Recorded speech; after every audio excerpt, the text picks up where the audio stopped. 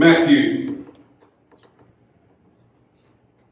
chapter number 4, verse 23. And Jesus went about all Galilee, teaching in their synagogues, All right. preaching the gospel of the kingdom, and healing all kinds of sicknesses and all kinds of diseases among the people. The word of the Lord is blessed. Amen. Amen. For a few moments on today, I want to talk to you from the subject, in his presence. Amen. Amen. In his presence. And I want you to point to yourself and say, Jesus is my healing place. Amen. And for a theme, I want you to understand, Elder Kiel, the hurt may not be our fault, but the healing is our responsibility. All right. And Judson W. Van Deventer, in his hymn, gives us direction to get to the place of healing when he simply wrote, all to Jesus I surrender. Yes, Lord. All to thee I freely give. I will ever love and trust you in your presence. Hallelujah. Daily live. Hallelujah. I surrender all to thee, my blessed Savior. Oh, yes. I surrender all. Oh, yes. As men and women of God who are striving to embrace the discipleship process, and we are striving to grow as disciples, as we've discussed before, this is not an easy nor an obstacle-free process. Do I got a witness? All right. The discipleship process, which includes the invitation from Jesus, the transformation by Jesus, and the culmination of becoming fishers of men, guarantees us that there are going to be some unanticipated heartache. Oh, yes. There's going to be some struggle in our lives. Oh, yes. And we understand this, Deacon Belches, because Jesus personally lets us know in Matthew chapter 16, verse 24, that if we are going to follow him, that not only must we deny ourselves, Oh, yes. but we must take up our cross daily. All right. Yes. My brothers and my sisters, that lets us know without a doubt that there's going to be some adversity. Amen. There's going to be some suffering. There's going to be some betrayal Amen. inside the church and outside the church. Oh, yes. There's going to be some times that we are disconnected from our brothers and our sisters. There's going to be some time when we are disconnected from friends, and there's going to be some time when we are disconnected from our families. Amen. There's also going to be some agitation. All this is going to take place as we do our best to follow God's commands in excellence. All right. Sooner or later, as disciples, we are going to find ourselves in a place of hurt, wondering why is happening to us. Deacon Woods, let me address the elephant in the room. We have to ask ourselves, how can ones who are hurt, broken, and in need of healing teach, preach, and lead others who are in spiritual darkness to a place of deliverance and healing? We understand from last week, Sister Sue, that we have to follow the blueprint. We may not be able to teach like Jesus. We may not be able to preach it like Jesus. We may not be able to heal like Jesus, but we must make a conscious effort. And I want y'all to hear me clearly. We must be agents of thorough teaching. We must be agents of authentic biblical preaching. And we must be loving channels of healing even when we are hurt and even when we are broken. Do I need to say that again? I'm going to say it one more time. Say it one more time. You listen to me, Sister Sue. Yeah, I'm listening. No matter what we go through. I'm talking to Sister Sue right now. No matter what we go through. No matter what folks say about us.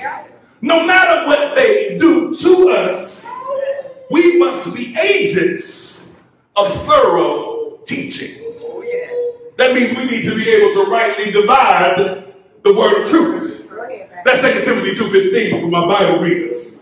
We must be vessels that can authentically and transparently preach the unadulterated gospel of Jesus the Christ. All right. Amen. And we must be loving channels of healing even when we are hurt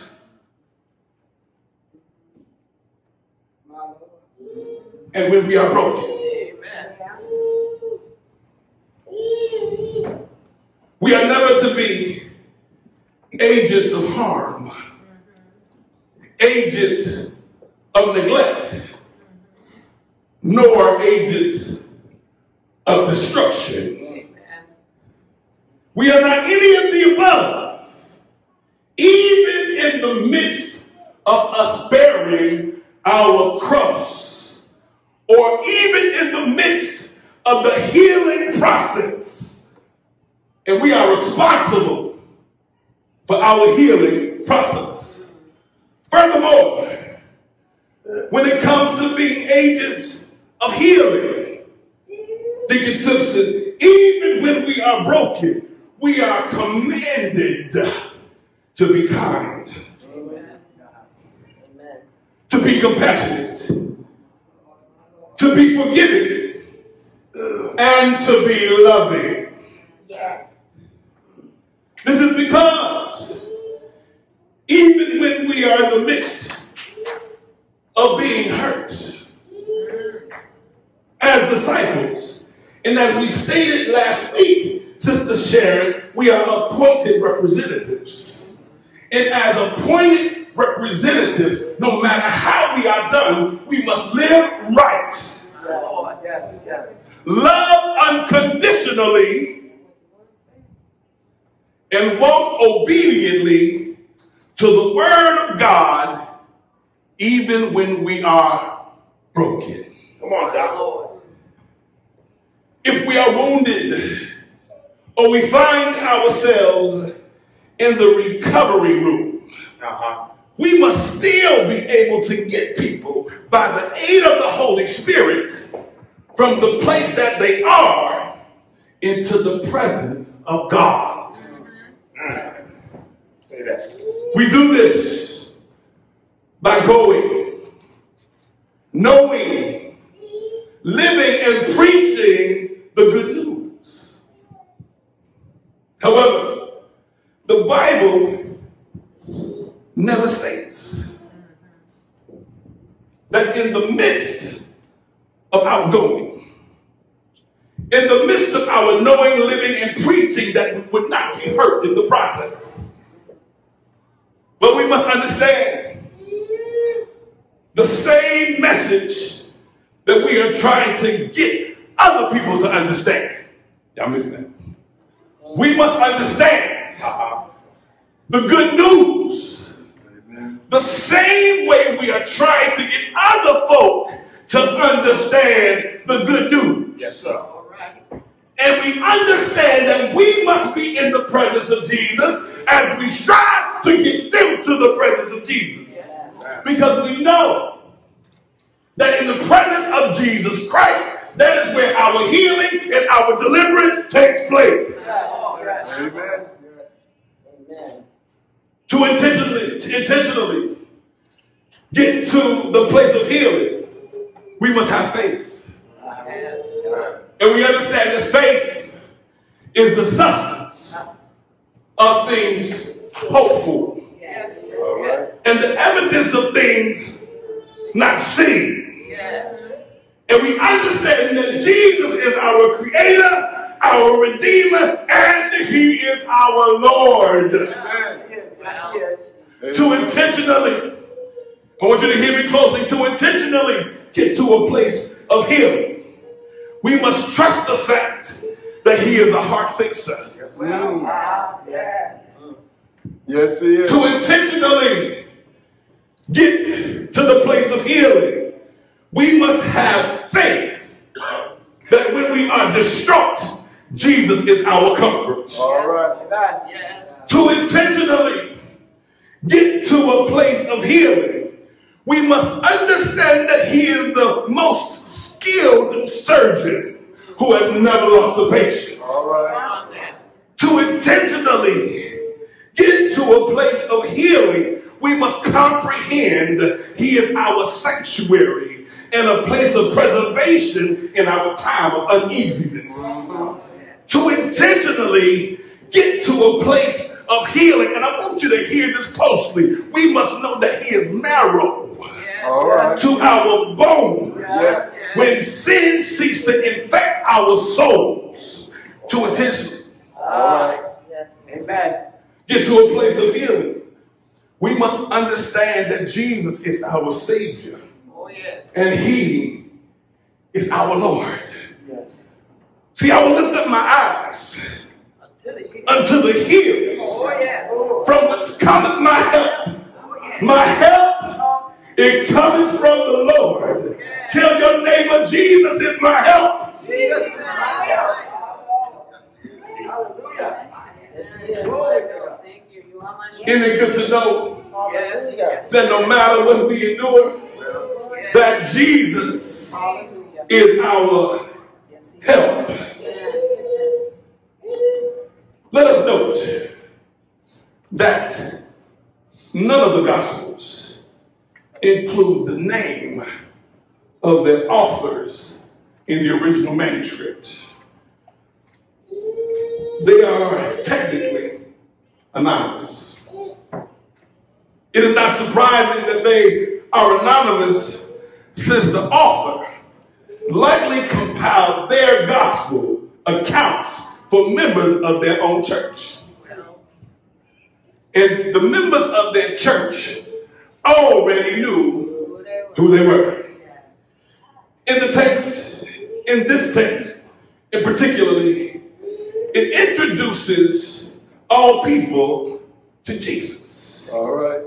And it informs and reaffirms the Jewish reader that Jesus of Nazareth is Yahweh's promised Messiah. Amen. Furthermore, Deacon Granted has been authenticated by the earliest traditions of the church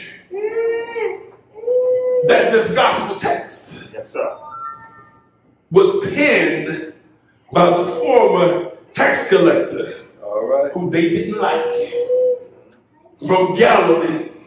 And we also know him by the name of Levi.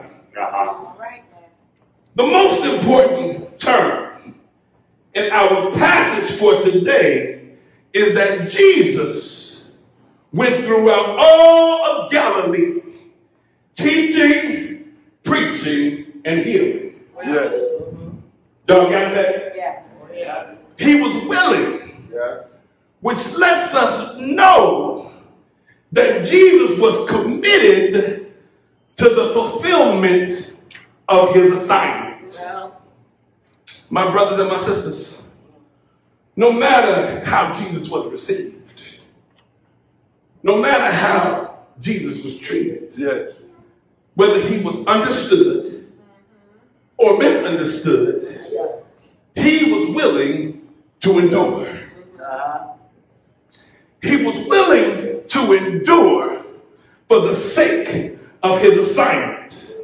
Let me throw this in parenthetically. It would be unwise for us to assume that Jesus was adored, loved, celebrated, and well received every time he taught, Amen. preached, or healed. However, we do understand by the text that no matter how Jesus was received, he was committed to the fulfillment of his assignment. All right. Y'all with me? Amen. He was committed to teach, to preach, and to heal. This lets us know, Deacon Belches, that no matter how we are received, that's right. if folk like us, don't like us, Well, if they support us or don't support us, we are to be committed to the fulfillment of our God-given assignment. Amen. Understand that the meat of what we are discussing on today is that we must endure. Even though we may not always see eye to eye with other believers. Even though we may not always be well received or celebrated or even loved.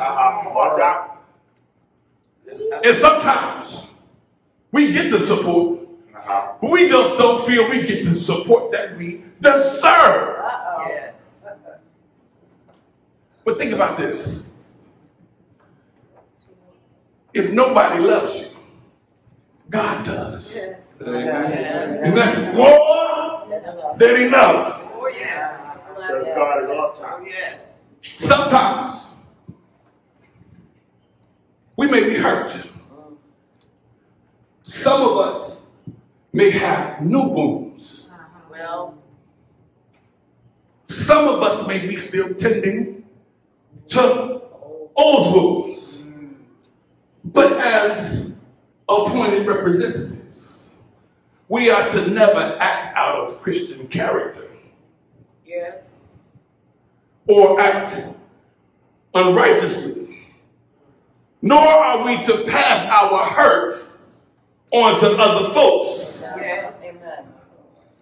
Because our mandate as appointed representatives of Jesus Christ, I want you to hear me, is to love them, to teach them, to preach to them, and get them into the presence of Jesus Christ so he can usher in healing Yes. Yes.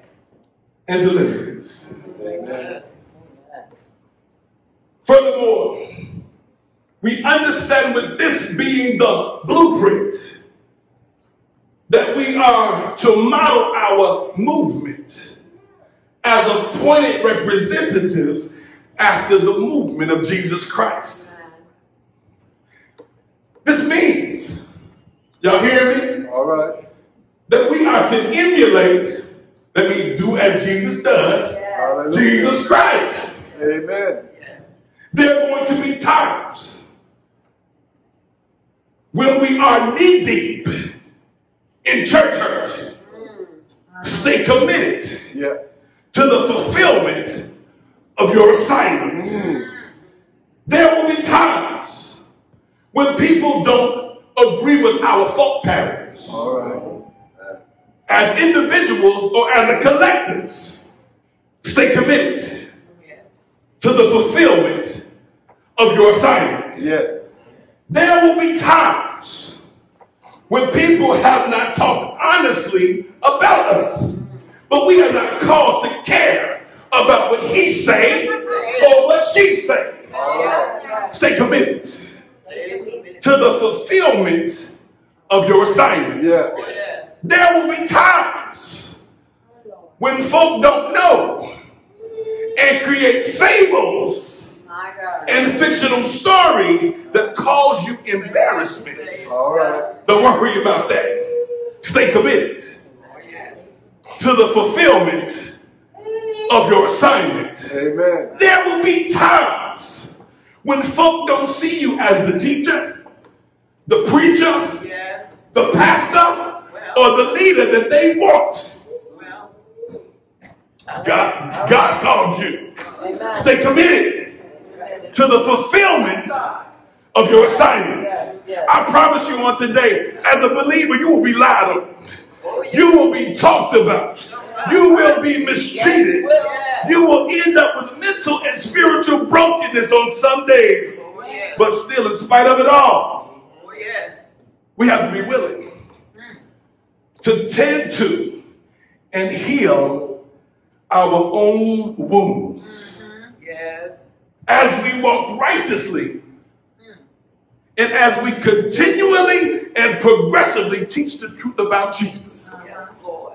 We have to be willing to tend to and heal our own wounds as we walk righteously while we preach the gospel and while we live the gospel. We have to be willing to tend to and heal our own wounds as we walk righteously while being a channel of healing. Just like Jesus did. All right. With all of that said, as we seek to be fishers of people, how do we end the cycle of being hurt people that hurt people? Come on now. Number one, we must truthfully identify and acknowledge our brokenness. All right. We must understand the source. Amen. And let me throw this in parenthetically. The source is not always other folk. All right. Sometimes we are enduring because of our own sinfulness. All right. But we must acknowledge our brokenness and its source, all while getting to where God is. All right. Consistently. Number two, and this may be the most difficult, we have to learn to forgive ourselves. Hallelujah. Amen. Hallelujah. We must learn to forgive others and truly embrace the forgiveness and the healing that Jesus is offering us. Point number three, in Scripture, we must be kind to one another, tender-hearted towards one another, forgiving one another as God in Christ has forgiven us. Amen. We understand that the cross Hallelujah. that Jesus gave us may be heavy, but it never outweighs his grace. Yeah. The storm that I feared may surround me, Yeah. but the storm, Yeah. it never excludes All right. his face. Yeah. Sometimes I may feel lost Sometimes. in the midst of life's struggles, But the cross is not greater than his grace. Yeah. We may be dealing with church hurt on today, but the cross we bear never outweighs his grace. Yeah. We may need the power to do a work of reconstruction on these jars of clay. But the cross we bear never outweighs his grace.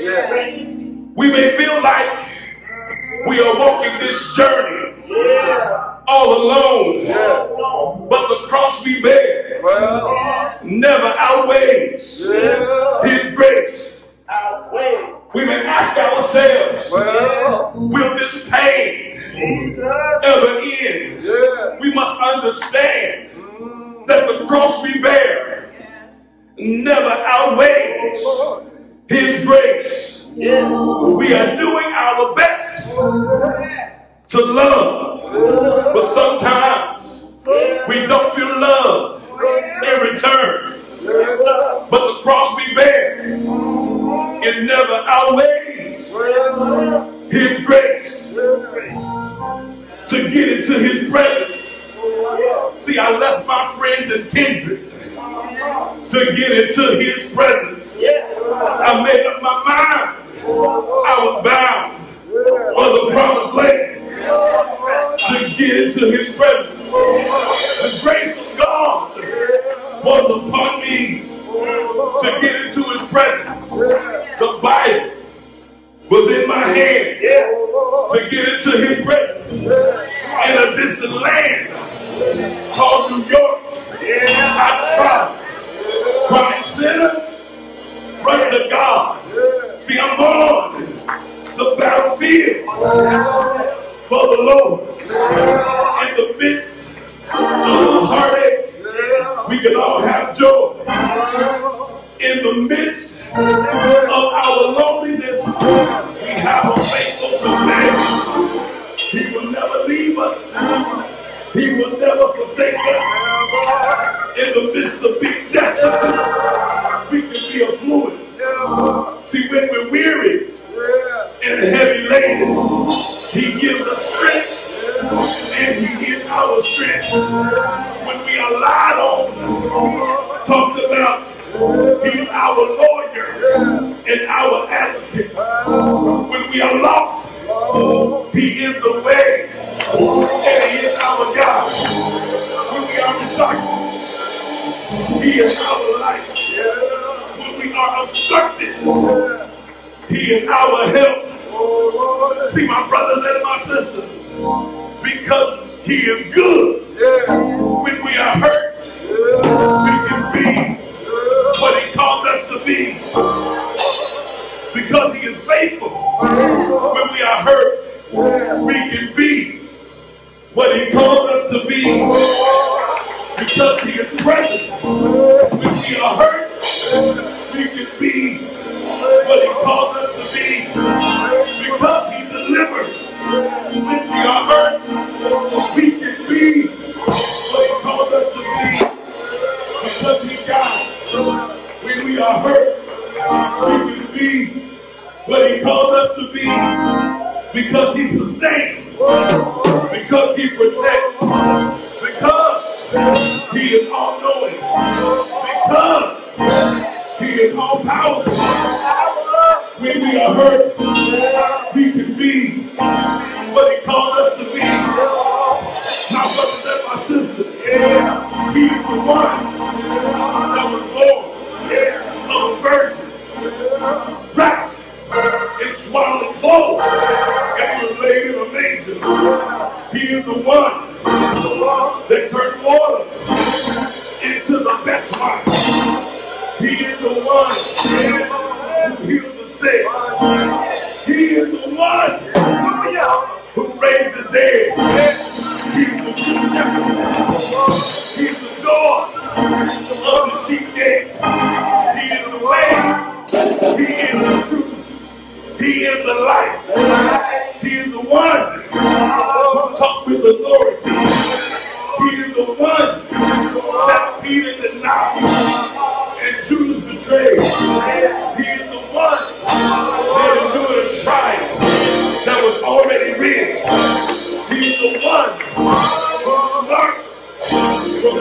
hall, the judgment hall. He was lied on. He was mocked. He was beat all night long. He was the one who was wounded in our transgression. He was bruised for our iniquity.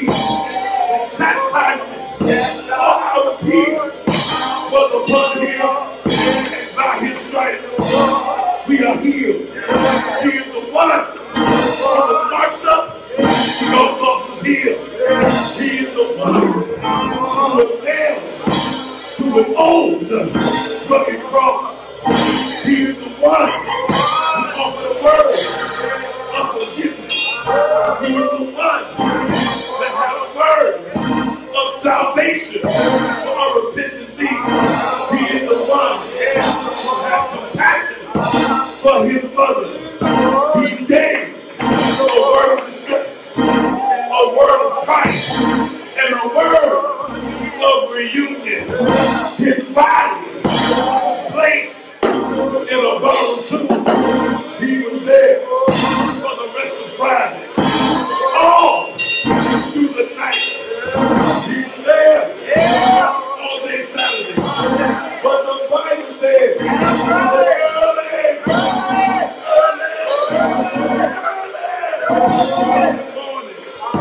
he is the one who rose up in victory. He is the one who rose up in power.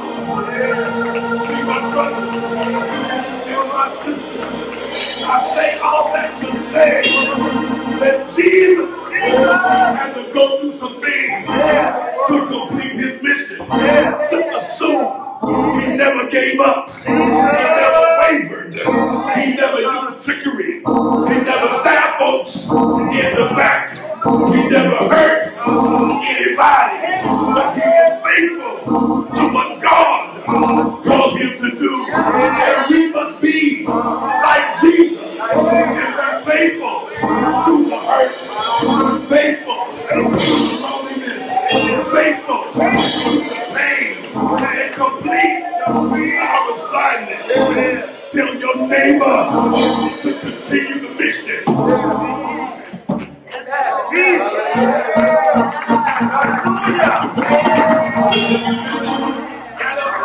Continue the mission. See, I'm standing on the promises of Christ my King through eternal ages. Yes, sir. Let his praises ring. Glory in the highest. I will shout and I will sing because I want to make it because I'm standing on the promises of God. I'm standing on the promises of Christ my Savior. I'm standing on the promises of God. Yes. Yes. Standing. Yes, sir. Glory to him. I say all of that to say, Jesus went. He taught, preached, and healed. Even when folk did him wrong. He continued when his family didn't accept him. He continued when some of his disciples left him. He continued when he was denied. He continued when he was betrayed. He continued when he endured a mock trial. He continued through the heartache and the beating. And he continued all the way to death and his glorious resurrection. Stay committed to the cause. I'm standing. I'm standing. Are you standing? The doors of the church are open.